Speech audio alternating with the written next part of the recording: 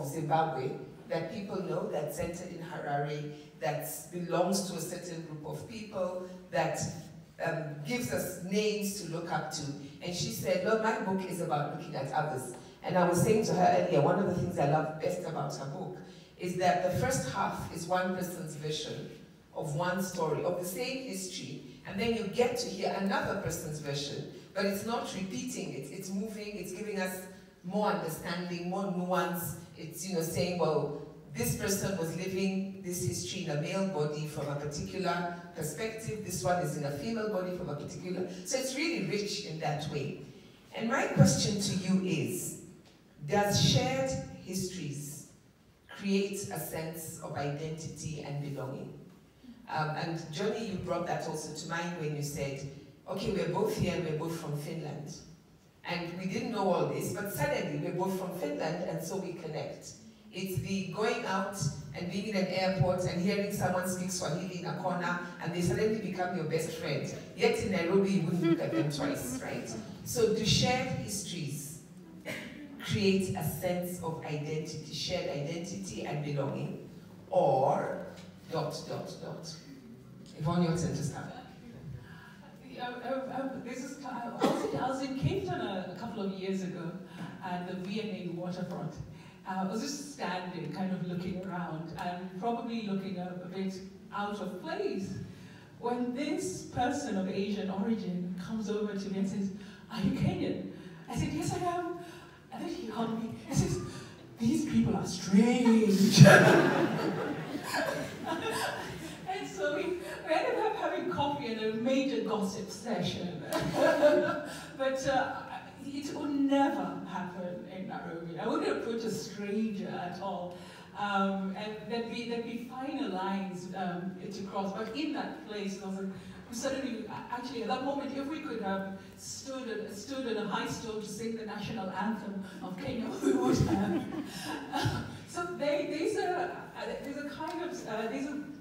ways in which there are connections, but I think, like I said, flying back here, we never called each other again when we landed in Nairobi, maybe in different ways. But I don't know, there's something that happens with the geography, with the space, that then transmutes things. So whereas before, maybe out there, we would have found a reason to bond, maybe because of our shared alienation in that space. Coming back home, then the other issues, the things I call the demons and the ghosts and the things and the skeletons that still lurk and rattle, limit then the connection. And yeah. Thank you. These demons that you're carrying around. So you're saying we have one home when we're out there. When we reach Kenya, we also have other homes. We all now start, and those homes may not be physical, they may be our senses of community. Okay, thank you.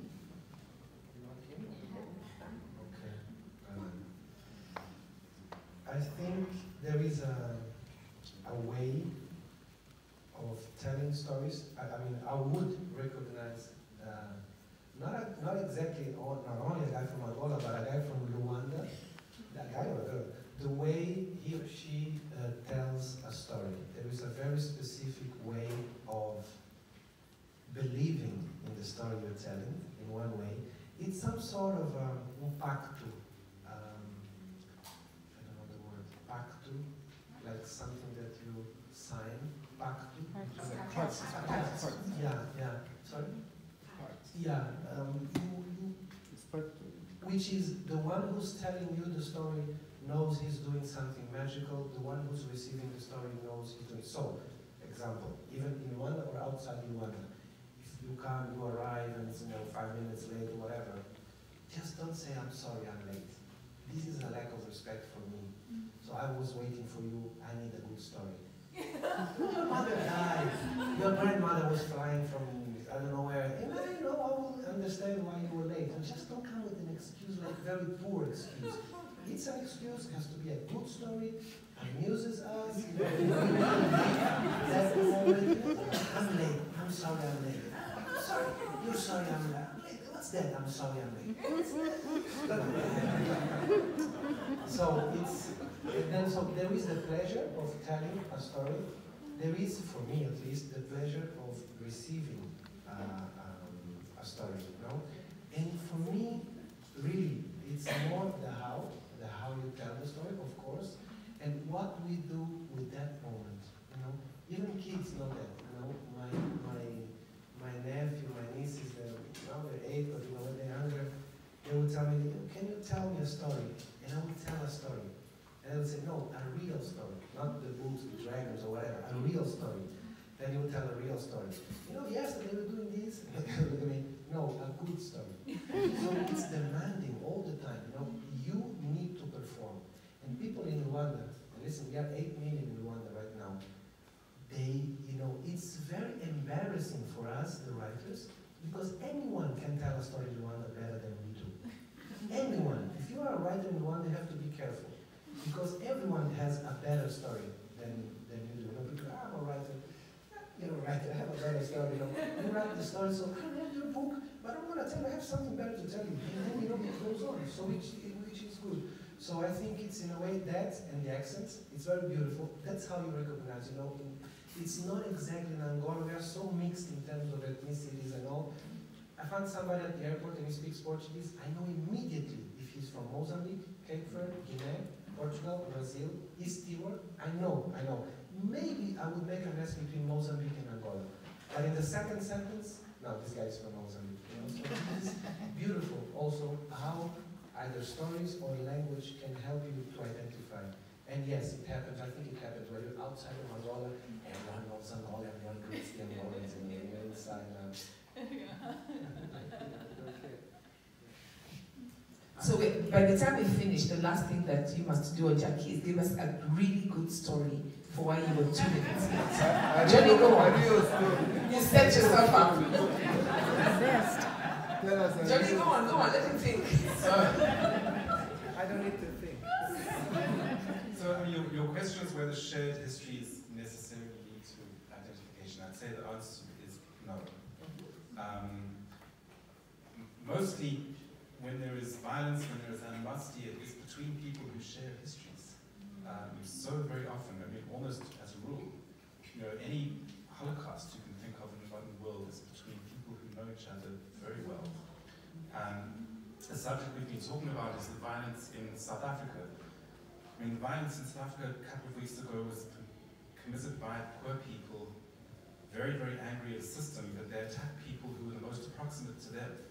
Attack people who were also marginal, people who actually shared a great deal with them. So I think that shared history is no inoculation against hatred, against anger, and take something else. And to give another example, it's just to extend something that Jackie said. Jackie said, do you tell the truth to outsiders? Do you particularly tell the truth in the north? What are they going to do with that truth? Can you trust them with it? So there's been a lot of trouble in the north lately, and the responses in the global south have been so interesting. You know, huge economic crisis in Portugal and other southern Europe, this maniac coming to power in America, constitutional crisis in Britain. Across the global south, I hear so often almost a sense of relief. So there's trouble there too. So maybe now it's safer to share some of our trouble with them, because they're also in trouble. So there's some shared history leading to, in a sense, it's saying, let's not tell the truth about our home to them, because they'll throw stones at our home. But now for their home, we can throw stones at their home too, because it's also not so perfect. So that's another, maybe slightly attenuated way, there's another way in which shared history can create a bit of friction between people.